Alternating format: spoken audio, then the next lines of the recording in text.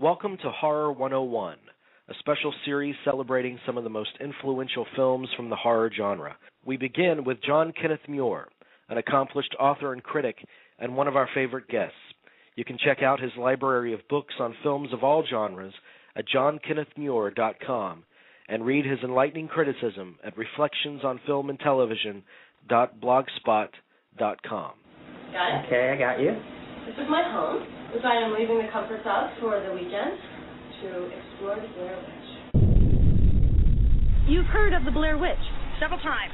I was laying down on the leaves, a pile of leaves, kind of watching my pool and looking up at the sky. Have you ever heard of the Blair Witch?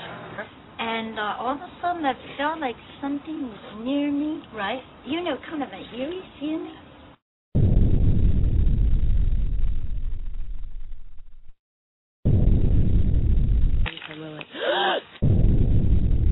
What's your take on the Blair Witch at this point? Do you think she exists? I I gave you back the map, Heather. gave you the map. I gave you back the map. I know. Lost, admit that first, because... We're I know we're not lost. Hello? Hello?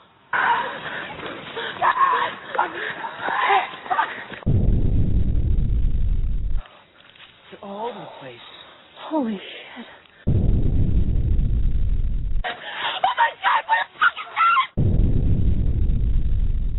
And it's all because of me that we're here now. Hungry, and cold, and hunted.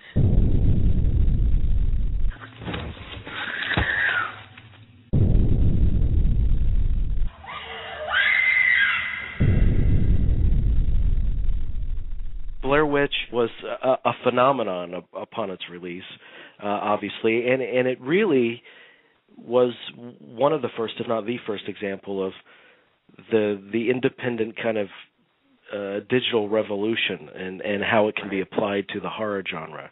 And I find that we've been talking about films and the immediacy, that feeling that you get from the most successful ones. I find that that's the main characteristic of the successful ones that are shot digitally. I agree with you, and I think there's been so much backlash against the Blair Witch, and because it was made sort of by people starting out in the industry, and because the way it was created, where they were sort of led around the actors and kind of improvised, moment to moment where they were, and their reactions were improvised. People look at that and they're very tempted to say, well, this isn't a movie. This is, somehow it's not like a real movie because, it wasn't all planned to the last detail, and, it was made cheap and all that. There's so many people put down the Blair Witch Project all the time, which I don't think is fair. I think that I always go back to a quote I got from one of my heroes and mentors, Johnny Byrne, who passed away in 2008. He was the story editor for Space 1999, and he wrote the famous co-wrote the famous rock and roll book Groupie in the late 1960s about the London rock scene in the late 60s and early 70s. And we became good friends through our mutual sort of association with Space 1999. And I remember we had a phone call, international phone call after we had met, and we talked about films. I said, have you seen the Blair Witch Project? And he said, yes. And he really loved it, and he said to me, the trick of that movie, John, he said, is that they turned all of their weaknesses into strengths. He said they had nothing, and they turned that into a strength. And I've never forgotten that, because I think that really gets at how successful and how good the film is. I mean, is it a messy and chaotic film in a way? Yes, but it's messy and chaotic in a way that sort of furthers the movie's theme, this idea of chasing your tail all alone when the technology you think will help you won't help you. Out in the woods, the camera, it can record all your terror, but it can't call the police. You know what I mean? It can't show you the way out of the woods. And, the core idea of this movie is that, these three kids are either bedeviled by, a really evil witch, or by their own inability, even with the latest tools of our culture, to distinguish between reality and fantasy. And I love that. I love it. And, talking about how powerful ambiguity is in film. I mean, the film's presentation, it's messy and chaotic, but abundantly ambiguous. I mean, it's the idea that multiple interpretations of reality are possible.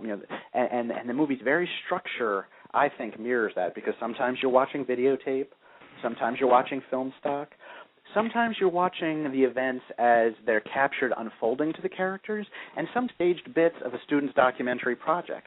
Sometimes sound is recorded, sometimes it's not. So, you ask yourself, well, what is the point? Why structure the film in this way? And I think, again, the point is that it's very much a commentary on where we were at the turn of the millennium, I guess, back in 1999. And it comes back to that question, is Bill Clinton a great president, or was he a cheating big creep? Which is it? By the end of the 1990s, we had 24-hour news cable stations. We had nascent blogosphere and widespread internet use, and we were no closer to understanding that simple truth about the man who led this country than we would have been without those things. In fact, it just seemed to muddy the waters. Abundant hours were spent, on the internet, on CNN, on Fox, on MSNBC. Should he be impeached? Should he not be impeached? Was it perjury, or was it a private matter? All these things. And so the idea, I think, of the Blair Witch Project is simply, technology is not helping. Because we have all of these things to help us discern what is the truth, and we can't even agree on facts anymore. Isn't that crazy? The more information we have, the less we agree. Is evolution a myth? Is global warming a hoax? We have more science at our disposal now than at any point in the history of the human race, and we can't agree on simple facts.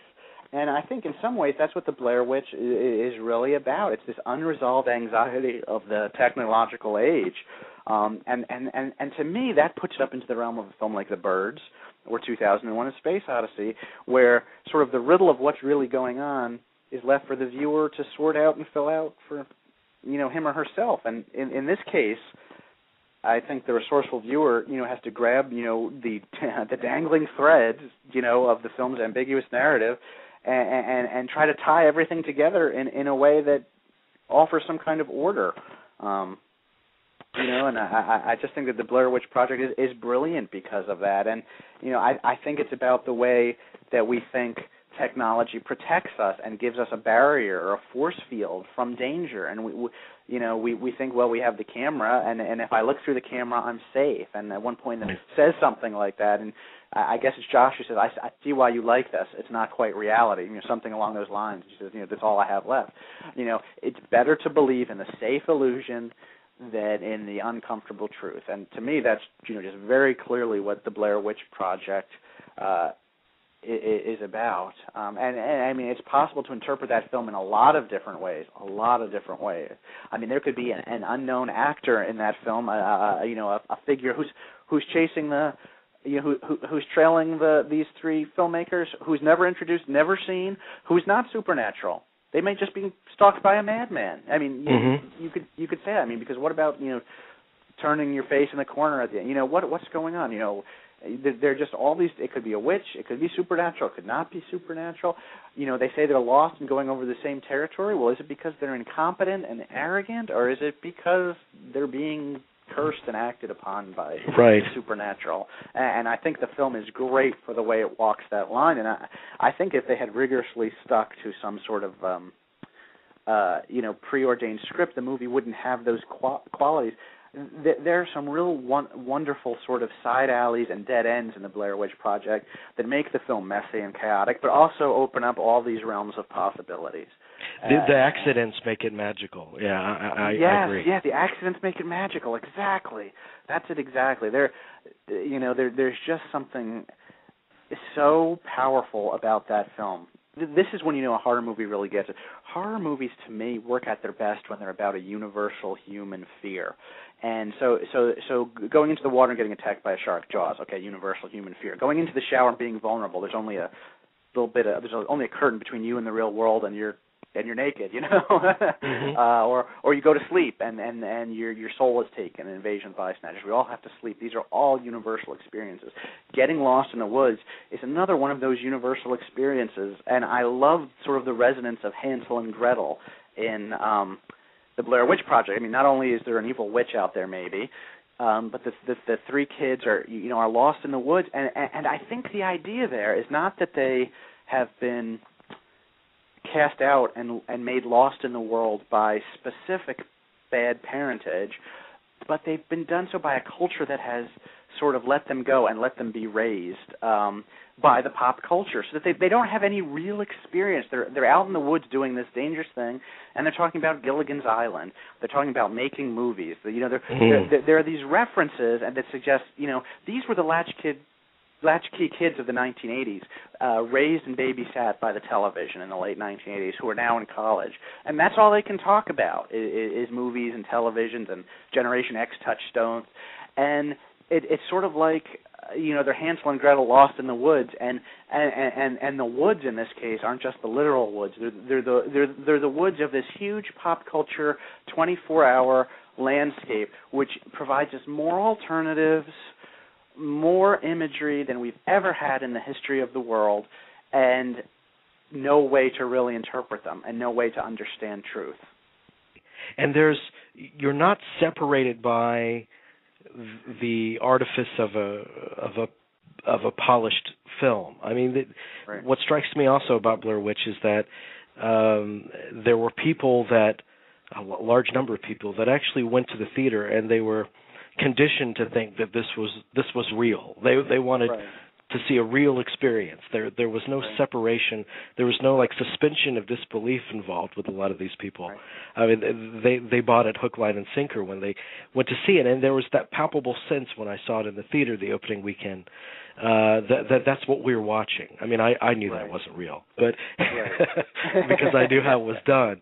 But that gave it a very special quality.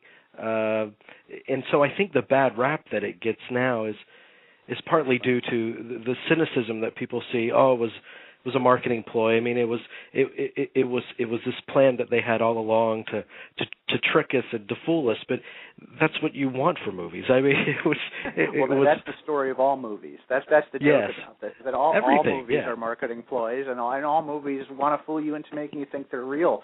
Just the Blair Witch was exceptionally good at playing that game. So yes, it was a brilliant marketing strategy, but it also happened to be sort of a brilliantly made horror movie. Mm-hmm. And I think what you see in that response, and I think you're 100% correct, is that people were longing for the purity and simplicity of something that they could say was real and had really happened.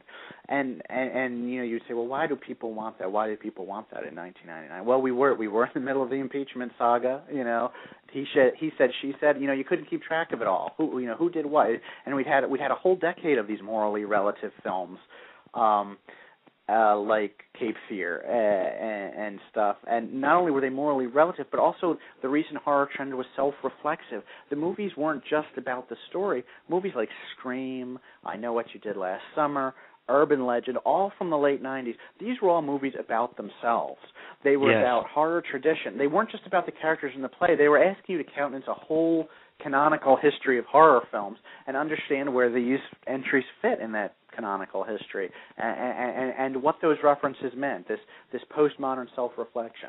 And that's very interesting, I think, that period of self-reflection in horror cinema. And I owe it in a large part due to the fact that we had no international enemies. In the 90s, things got to be so good as far as how the country was doing by the latter half of the decade, that it was almost like, well, horror movies have no choice now but to turn upon themselves and look at themselves.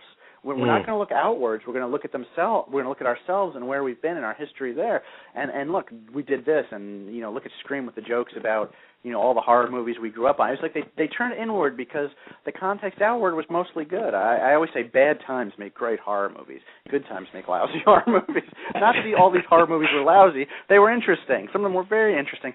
But they required you go in and do this intellectual dance. Okay, I'm watching characters in a movie discussing characters in other movies, and they know they're in a horror movie, but they also know the threat is real. And that's sort of a delicate dance you have to do. I happen to like it. I don't have any problem with it. But the Blair Witch offered something very different. It's purity and simplicity, apparently. This is real. This is found footage. It really happened. You go in there, and I think people so wanted that. It was the freedom from that sort of postmodern self-reflection. Of course, the joke of it is that Blair Witch Project, in a way, is more self-reflective and postmodern than all those movies, because it's claiming to be a pure, a real thing, and actually the opposite is true. And in fact, it's all about how we see. How we see and recognize things, what our assumptions are about things, how media changes the way we experience things. It's about all those ideas. In a way, it's almost a summation of the whole self-reflective experience. But people going in didn't know that that's what it's going to be. And I think the backlash is because people wanted something so pure. This is real. Oh my gosh, can you believe this really happened? It's like, people watch YouTube. Nobody has really uploaded, a UFO or a real troll being seen. You know what I mean? It's like, God, I wish. More people are videotaping now than ever in history, but there's no real UFO sighting, and there's no real conclusive sighting of a troll or the Loch Ness Monster or Sasquatch, as much as we want it to be. There's just not. And so the reaction to the Blair Witch was like, oh, I really thought I was going to see a UFO for the first time. I really thought I was going to see the real Loch Ness Monster. But you're not, because it's not out there. It's not available. Yes.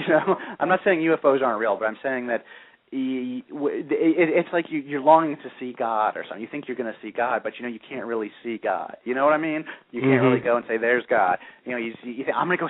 There was really a witch at work there.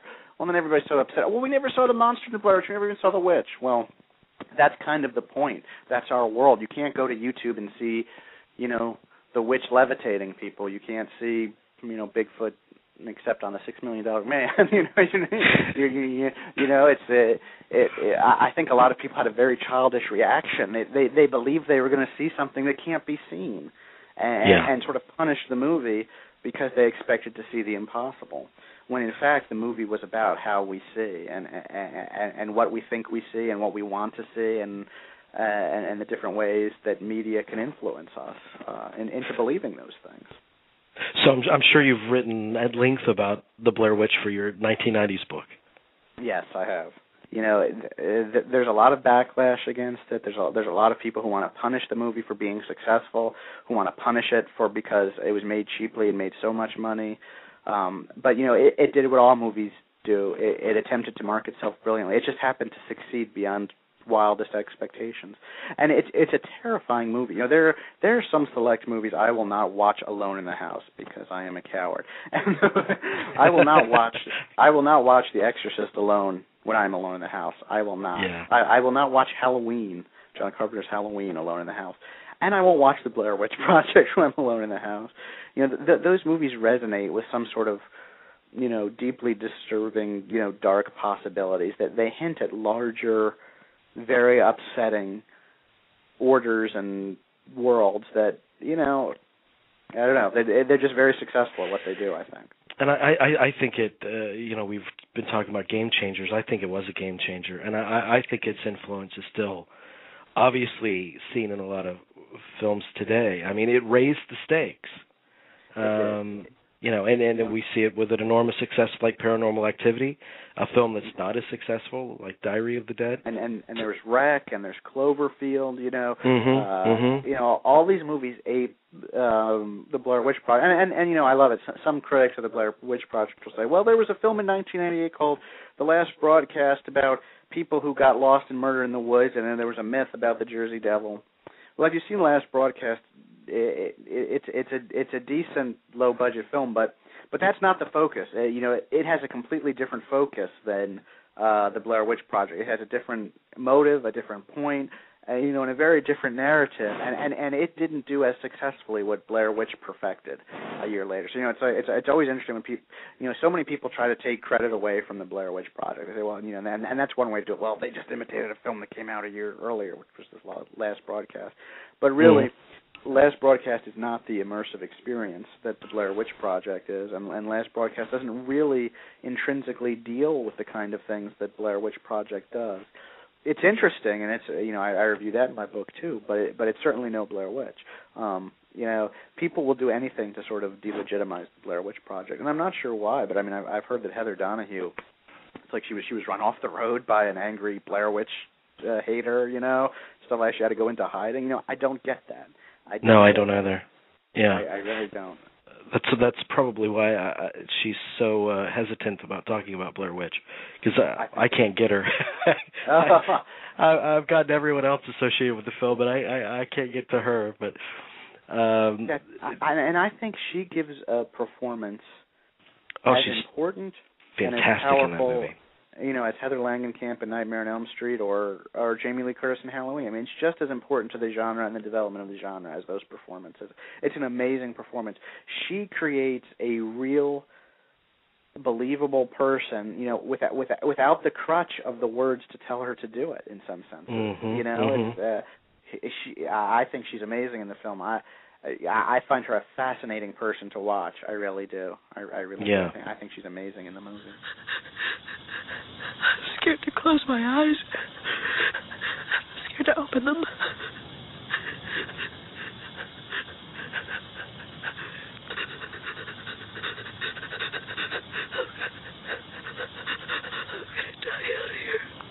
The Blair Witch Project went on to become the highest-grossing film in relation to cost in the history of cinema. Writers-directors Eduardo Sanchez and Daniel Myrick created a timeless horror film that shocked, shook, and frightened audiences worldwide and continues to do so to this day. Aided by unforgettable performances from stars Heather Donahue, Michael Williams, and Joshua Leonard, the film became a major part of the popular vernacular, forever expanding the possibilities of the independent film and revolutionizing the way these films are marketed. Daniel Myrick, Eduardo Sanchez, and Michael Williams. Hello, everybody. Hey, it's great to have you guys on. Thank you. We're waiting for Mr. Sanchez to call in, but it's great to have you both here. Good to be here. I wanted to start out with you, Daniel. You guys are kind of local legend around where I live in the Central Florida area. You both attended the University of Central Florida, is that correct? That's correct. Yep. Is that where you both first met? Yeah, we met in film school. We were part of the inaugural film class at UCF, and Ed and I met there, and soon, kind of got to know each other and liked each other's work, and found ourselves kind of collaborating on stuff pretty early on. Yeah, what drew you to each other? What kind of commonalities attracted you both? Well, I just, saw this guy's kind of wacky work on the screen, and I thought he was really talented, and he seemed to have a really good sense of humor, which is a big plus for me. And as we kind of got to know each other, we realized that we had kind of the same ideas about film and cinema and stuff like that, and I liked Ed because he didn't take himself too seriously, and so he was really down to earth and easy to work with, and aside from all that, he was just kind of fun to hang out with. So it was real easy collaboration for me. Yeah, take me back to the beginning. How did the idea for Blair Witch start? Well, it was probably one of those many kind of drunk nights in college. You're kind of tossing around ideas and stuff like that. And Ed and I, we were growing a little frustrated with, I think, kind of the current state of horror. There was a lot of films that were coming out that were big budget things that really weren't scaring people. And he and I kind of shared this love for, the old 70s series like In Search Of and Ancient Astronauts, and and there was this movie that came out, Legend of Boggy Creek. Oh yeah, Bigfoot kind of limited release film, and they were kind of all shot in this documentary style, and we always thought that was very, very creepy. Whether it's seeing blurry photos of UFOs or these kind of shaky camera of Bigfoot kind of running through the woods, we just felt that kind of sense of realism was really effective on, kind of worked on your kind of primal horror senses, and we wanted to kind of translate that into a narrative, into a movie. And so it just started off with that kind of aesthetic, and then kind of evolved into how do we create a story that you could use that kind of idea, that home video look, and one thing kind of led to another, and we just kind of created this idea about these kids that were out shooting this legend. It originally started out being kind of like a cult thing or whatever, but it turned into this kind of, witch legend and kind of evolved from there. Well, Mr. Sanchez just called in. Mr. Sanchez, are you there? Yes, can you hear me? Yeah, I can hear you fine. Thanks so much for calling in and being a part of this. No problem. Sorry I was late. It's been a crazy day. That's fine. Darn kids. What's up, guys? Hey, man. Michael, I wanted to ask you, this was your first film, correct? It was my first film. I do have to make a quick correction, though, before I roll on that one, and that is, and Ed didn't hear it, but IMDb has incorrectly reported that I'm working on Seventh Moon with Ed. That is not true. Okay. Ed and I have had a serious rift, and I'm surprised I just said hello to him at all, but... no, yeah, well, you know what? I didn't know he was going to be on the interview, so I'm going to leave right now. I got to get off. But yeah, IMDb screwed up. I'm not in it.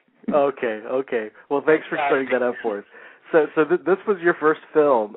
Did you audition for this? How did it come about for you? I did. It was an open call in a newspaper called Backstage in New York City, and there is also Backstage West. It's just a newspaper that every week lists auditions for mostly actors looking at who do not have representation. There is some SAG work, but mostly it's non-union stuff. And, when you're trying to break in, that's, all you do is, you work your day job and you send your headshots out to all these ads in these newspapers, and you send your headshots out to agents. And I wasn't getting any bites with the agents, and I'd go on these open calls.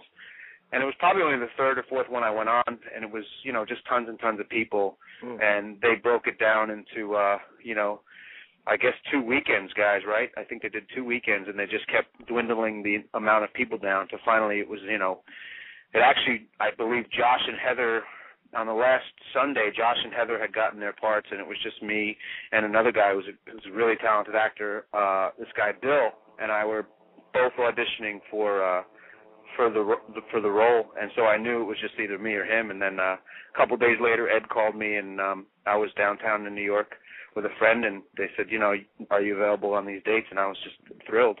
Ecstatic. Eduardo, should I call you Ed or Mr. Sanchez? Oh, yeah, call me Mr. Sanchez, please. Mr. Sanchez, you got it. How did you and Daniel conceive these characters, and how did Michael and Joshua Leonard and Heather Donahue fit your conception of those characters, and what did they bring that was new to them? Well, the characters, I mean, we call them like Bill, John, and was it Jane or Mary? We knew that we were going to call the characters by the actors' names, so we just made kind of these generic names, and we really didn't come up with any character traits for any of them really, because we knew we wanted to just kind of let the actors kind of fill those kind of sketches for us. But basically what we were looking for is just three different people. Like we knew that Heather, or the woman, was going to be kind of the leader of the expedition, and then we wanted these two other guys that were kind of different, looking, and just kind of different characters. We didn't want two people that were the same. So once we got Josh, Josh was kind of like this, he had long hair, and he was kind of like this artistic guy. You could totally see him kind of being a cameraman or a director or something. And then Mike kind of fit like this, kind of like a technical guy, like the sound guy, and we just thought that them together just made a perfect little blend. But then I really didn't think about characters at all, other than the lead, Heather, being strong-willed enough to lead these two guys on this expedition into the woods. But other than that, we kind of left it up to the casting. And that was inherent in Heather's personality, that she could take over that kind of leader role that you saw in her. Yeah, I mean, during the audition, she kind of just blew us away by her strength, and she had you could definitely see that she could, that she could be this filmmaker who was just kind of obsessed with, the Blair Witch, and just wanted to get whatever she could from shooting this. And so, and then in the,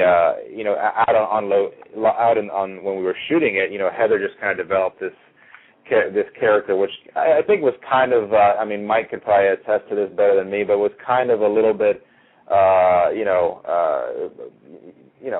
don't know. How would you describe it, Mike? I mean, I think it was like Heather times 10, you know? Yeah. Everybody was like, oh my God, she's such a bitch, if I'm allowed to say that on the radio. Which you can say whatever you want on the show. Okay, cool. And that was just, you know, she had a very aggressive personality, and I think the way she approached it was to expand on that, and what worked about it, and I think she knew it was working, was, you know, she was able to lead us down a path that she was so strong-willed that she was going the right way all the time, and she was able to get us to sort of be against her, and I think that worked for the film. So it's very dynamic. I don't think it was. I think it was Heather, but I think she really sort of powered it up, you know, a couple of notches. And my only thing about the character stuff was, you know, they wanted me, I remembered from the auditions and from some of the notes they gave me, to sort of be the scared one who didn't want to get out of the tent. And so that was really the only difference in my character, personally. They said, we want you to be 100% yourself, but we want you to be kind of the scaredy cat of the group, you know. So I did that times 10, and Heather might have done the aggressive, bitchy thing times 10, you know. Yeah. Everybody had to enhance their personalities in some facet or another, not all of our personalities, but some facet of our personality had to be altered in order for this project to work. Oh, yeah. Daniel, tell me about the structure of the production and kind of the logistics of it as you laid them out. Well, it was kind of interesting because, you know, Greg Hale, our producer, had a lot to do with how we kind of laid out the logistics. And I know Ed and I had discussed early on that, you know, we want this thing to look real and feel authentic, like it was a home video. And originally we were going to go out and just shoot, you know, just a few chunks that were going to be kind of part of an overall bigger kind of framework of a fake documentary. But when we went out there in the Maryland woods to shoot this thing, you know, Greg helped us out because he was like from earlier Special Forces training and stuff like that, and he kind of turned us onto these GPS units that we were able to kind of go out ahead of time and mark waypoints in the woods that we could allow the actors to kind of carry on through this kind of big stage in the woods without being guided by, you know, a big cumbersome crew, and they were able to kind of stay in character for the most part. And our theory was that, you know, just instruct the actors to shoot everything and anything and not worry about, you know, going in and out of character. We're just going to capture these great improvisational moments that we can kind of piece together like a real documentary in the edit suite, which is where, you know, we'll, you know, do most of our direction, is just get all this raw footage, you know, following this narrative through line, but direct the actors by kind of remote control, where they kind of come upon one of these waypoints and they can open up these canisters with directing notes in them, so we can steer these characters through this kind of, you know, this stage, but make our adjustments as we go. But for the most part, kind of doing this method filmmaking approach allowed the actors to kind of, you know, play their roles to the max and not be kind of bogged down by your typical, you know, shooting methodology with cameramen and you know, action and cut between takes and things like that. They could really kind of get into it. That's something that I was wondering about, because Michael, I know you own your own, or you have your own acting studio, right? Which I definitely want to discuss in just a moment. But you know, actors are always kind of looking for the high of the transcendent moment, the moment of transcendence. Right. The style of this production, kind of the unorthodox quality of it, did that allow for those kind of moments for you more effortlessly? 100%. I mean, go back to the audition. I mean, in the audition notice and backstage, it said, fully improvisational feature film to be shot in a wooded location. I still at that point didn't know that we would actually be out there, you know, for 8 days straight. It did say once you get to the audition that, you know, you'll spend most of your time actually in the woods. And I just kept getting more and more excited. And then once I got down there, I mean, they're basically saying, you know, here's the gear, you're on your own, you're going to get notes, go, have fun with it and roll with it. It was literally like an 8-day-long theater exercise. And I had just come from, you know, theater training in New York for 4 years or 5 years in college. And so for me to get that opportunity to just let loose, I mean, every day there were many transcendental moments that you just said, you know, you just didn't, there was no limit to what you could do, because you knew it was video, and you knew no matter how far I go, if they don't like it, they don't use it, and that's the end of it. And they have another, you know, 23 and a half hours from this day. you know. So it was just an amazing experience, and one that I'm likely never to have again, you know, as far as that stretch of time. Yeah, it seems like a real gift for an actor, the way Blair Witch was put together. Yeah, it was. Mr. Sanchez, when did you know that your film worked? You know, were you anticipating this level of success, or what were your expectations? No. I mean, Dan and I were just kind of. We had it all planned out. We wanted to. Yeah, we had the pose for the cover of Time magazine and Newsweek figured out. We had all that. No, I mean, you know, we hoped to get, you know, that we were going to get some kind of video distribution deal, or maybe, you know, HBO or Showtime or something like that. You know, that was our biggest hope. You know, maybe perhaps, you know, very limited theatrical on an art house. That was like, you know, pie in the sky. Right. Oxygen I think, Network. you know, we started getting like an idea of what kind of, you know, of the power of the movie when, you know, kind of when Dan and I would kind of. Because, you know, I mean, we directed the film, but, you know, it was done by, you know, almost like, you know, it's like long distance directing, you know what I mean? So we would get the footage in, and we kind of knew it was on there, but, you know, it was the first time we were seeing some of that stuff, and some of those scenes, just watching the raw footage, you know, was kind of taking us away, you know, and like just blowing us away. So we were like, man, if this is doing this to us, and we're the ones that thought this up, you know, it's definitely going to attract an audience, but we had absolutely no idea of what, you know, was to come, you know. Yeah, I bet. The marketing of the picture was so groundbreaking in so many ways. Daniel, did you guys conceive that from the very beginning of production? Well, you know, we initially started, you know, we cut together this little kind of 8-minute trailer to kind of help raise money for the movie way early on, and then we got to know John Pearson. You made it. That he took that 8-minute trailer and kind of aired it on his show Split Screen. It was on Bravo and Sundance Channel, and he got a whole ton of response from that trailer, and we were on his website, and his bulletin board was just going crazy. And from there, all these people were asking, who are these Haxon guys, and is there a website for this thing? And that's kind of when it dawned on us that we need to have like a website for people to come to. Yeah. And our logic was like, well, I mean, Earthlink, you can get a website for free through Earthlink, you know, the $40 kind of monthly subscription to them, and you get kind of a free website. So Ed had some web building experience from his previous job, so we just kind of threw a lot of the footage that we had shot up in Orlando that was to be kind of this framing kind of fake documentary stuff that was going to frame up this documentary footage, and we put a lot of that stuff on the website, and one thing led to another, and we just started building this mythology on the website and adding to it as people kept asking questions. So it grew very organically on the web, and we found out, you know, pretty quickly that, you know, you have a compelling story like that, people really spread the word very fast, and it gets still on the web. Oh yeah. Well, I wanted to ask, you guys were hit with this enormous success, all three of you, so early in your careers. How does that help you, and how does it hinder you in a way? Michael, if you want to answer that first. Well, I'll be honest, I wasn't really ready for that kind of success at that. I was younger than pretty much everybody. You know, well, Josh, Heather, and I we're a good few years younger than these guys are, and you know, not that I didn't enjoy it. I enjoyed it tremendously, but I just wasn't on an emotional level ready for the madness that sort of took over my life.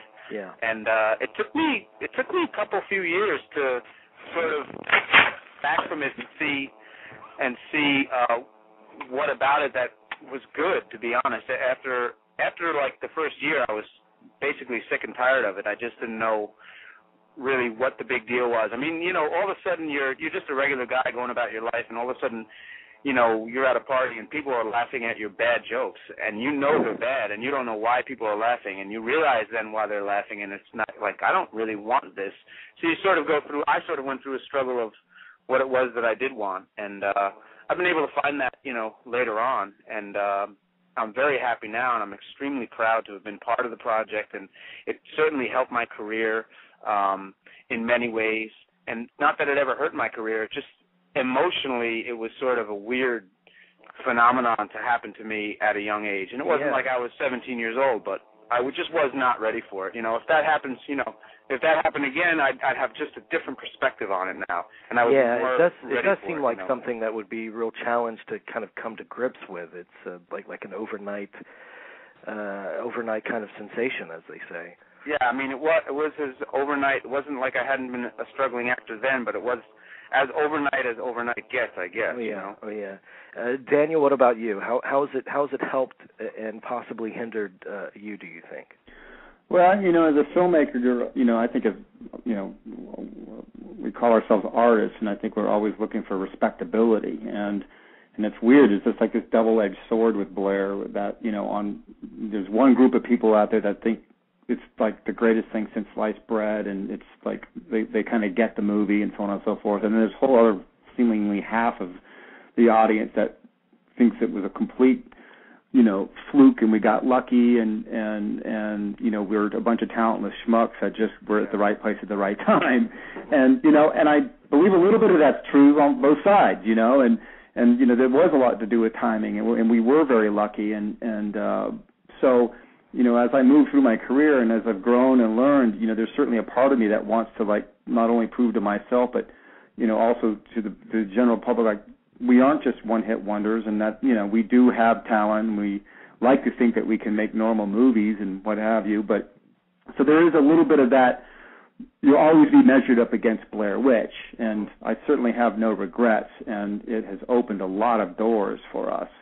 But there's a part of me that kind of wishes it wasn't so big, that we just took the normal kind of climb, evolutionary climb up our careers to get to, to the next one and then the next one, and everything is going to be measured against Blair Witch, no matter what we do. And so, with the good, you take that bad, and I agree with Mike that emotionally it was just a roller coaster. All of a sudden people are like judging you on so many different levels, and being your friend, and you have to kind of sift through that insincerity, and it's you have to walk around with this big filter, Mm-hmm. So it's a challenge, definitely a challenge, and but I like to think of it, at the end of the day that it's a lot of the complaints I have are good problems to have. So Mr. Sanchez, was your experience similar? Yeah, I mean, it's you're going through this thing that really no filmmakers had ever gone through. I mean, nobody had ever had that kind of ridiculous success out of this $30,000 movie or whatever. But what Dan was saying is that you're kind of like we just kind of like Dan and I just kind of sat back and tried to enjoy it as much as we could, Mm-hmm. Well, let's talk about some of your work just briefly that you're doing now. I know that Mr. Sanchez, you just finished Altered, which is currently on DVD, and it's a great enjoyable movie. That was a good one. I like that one a lot. Yeah, Jerry and I both enjoyed it very much. And you're on pre-production on a film called Seventh Moon. What can you tell us about that film, Seventh Moon? Yeah, it's basically it takes place in China, and it's this honeymooning American couple are in China, and just some bad things start happening to them. And like I said, we're casting right now. We're in pre-production. We're heading there probably in about 3 weeks, and kind of just moving forward from there. And we hope to be done by Thanksgiving and be back here and start editing. But we're really excited. We're working with a lot of the same people that we work with on Altered, and it's just coming together. So I'm having a good time with that right now. Yeah, and Daniel, you've got, I know you have Believers, which is released in October. Is it October 14th on DVD or? October 16th. 16th? Yeah. And Solstice, that was this year as well. Yeah, that was shot. I'm not sure when that's getting released yet, but that's we shot that last year. And you're in post-production on a film called The Objective? Yes, that was one that Mike was involved with that we shot in Morocco. Oh, wow. and I'm literally in the edit suite right now editing it. So we've been working on that for the last few weeks, and hope to be done. Coming, man? How's it it's coming good, man. I've got your mug on the screen right now. Michael, and tell me about your acting studio. Well, I'm up in New York. I'm actually in Westchester, New York, and I grew up here. And there, to take a decent acting class, not that there's not decent ones here, but it's pretty limited. You'd need to get on a train and get in the city. And I just wanted to make it a little more accessible to people up here who might have an interest. And I do kids and adults, and I do scene study class, improvisation class. And I found a nice audience up here who's just, I'm thrilled to work with them. They seem to be thrilled to work with me. I really enjoy teaching just as much as I enjoy creating a character. I love to watch a student come in who has, no concept of what acting is and basically, transform over the course of, 6 or 8 weeks and watch them, pick a scene and go through it for a number of weeks and really, sort of get the whole thing that I believe acting is, which is, being in the moment and telling the truth and creating a character. So it's just been a lot of fun. It's a small little outfit, but it actually, when I'm not working on films and stuff, it just keeps those creative juices flowing, and I learn more from myself maybe teaching than I do actually working, because you're constantly, thinking about what is it that's working and not working with this scene with these people. So it's it's been an interesting development. Yeah, I have to ask one more question before we close this up, and that's the rumors of a Blair Witch prequel. Anyone want to tackle that one? Well, we'd like to do it. It's just a matter of whether or not Lionsgate wants to do it with us or not. So we definitely have some ideas, and we pitched them a concept of, I don't know how long it's been now, but it's been quite a while.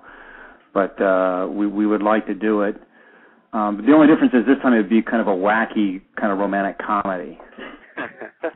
Are you serious, or is that a joke? No, I'm kidding. Well, that would definitely go against expectations. That would be surprising.